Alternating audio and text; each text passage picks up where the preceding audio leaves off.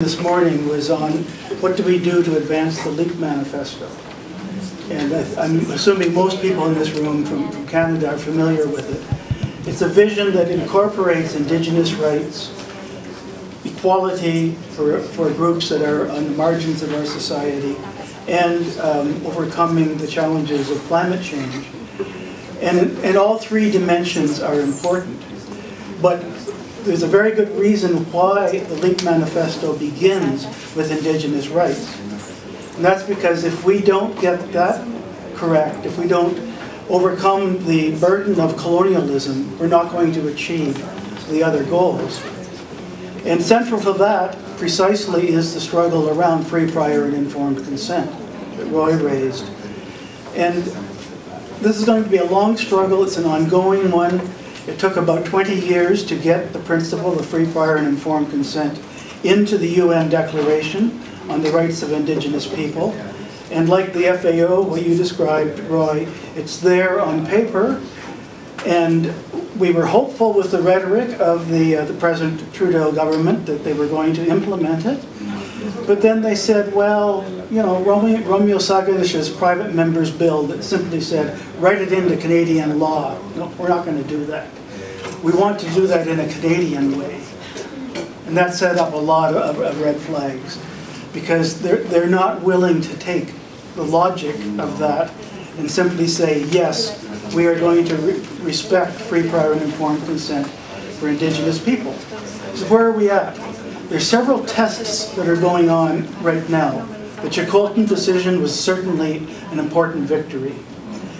But just 2 weeks ago, around the Site C Dam in British Columbia, when the federal government had the ability to listen to the Treaty 8 people who have gone to court and said, don't build the dam until we give our consent, went ahead and gave permits through the Department of Fisheries and Transportation for the Site C Dam.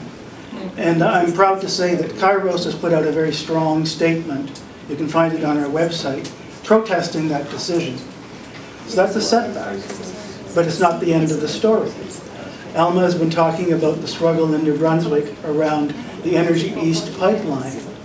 Very similar there, where the peoples in New Brunswick are united, demanding to have their right to free, prior, and informed consent. So we're going to have to struggle in some ways through various of these projects. There'll be setbacks and there'll be victories. And then finally we will have to actually encode it in Canadian law. But we're not there yet. And we shouldn't be naive about the rhetoric of the present government. I heard a lot about that this morning, I'll tell you. Just to go on a little bit, going back to Ellie's question to Gloria about buen vivir and what it means. And as Gloria said, you know, it's not a simple formula that can be applied anywhere. However, there are principles that we can learn from the Indigenous peoples of the Americas. And we've done some research on that in Kairos. We've done this study on Indigenous wisdom living in harmony with Mother Earth. And the first chapters describe what is going on particularly in Bolivia and Ecuador. And then we take the principles and say, what might they mean in Canada? What do they mean for an economy over-dependent on extracting bitumen and exporting it? Well, we can learn lessons from the Americas, Indigenous peoples, about how to resist that and what might be some of the alternatives. And here's where we get back to the jobs issue. Because as Gloria was again saying so eloquently, the alternatives are those that give life.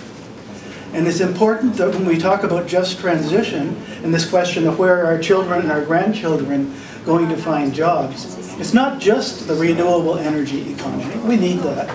We need people to build the solar panels and install the wind turbines, sure.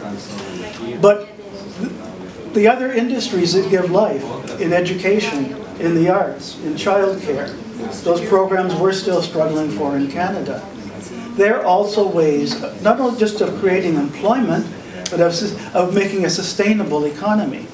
And it means getting away from false indicators like gross domestic product, where something that's destructive counts to increase the GDP, to real indicators. And I'm really struck with the recent work from our friend Jim Stanford.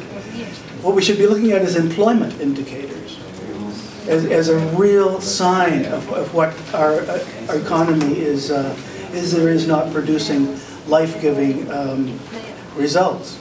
And this can be employment, as I say, not just in, certainly not in extraction and not just in renewable energy, but in other professions. So that's one way. And then Tara, in her question, was asking about consumerism. Because if there's a central message that comes from the study of the wisdom of indigenous peoples and Gwen Vivier, it's the one, again, that Gloria has reiterated, of thinking about what do we really need? Do we need all those gadgets? Do we need all those consumer items? Can we not redistribute wealth in such a way that we buy things that really sustain and give life and not the luxuries? So that's part of the vision. Stop there. Great, thank you, John.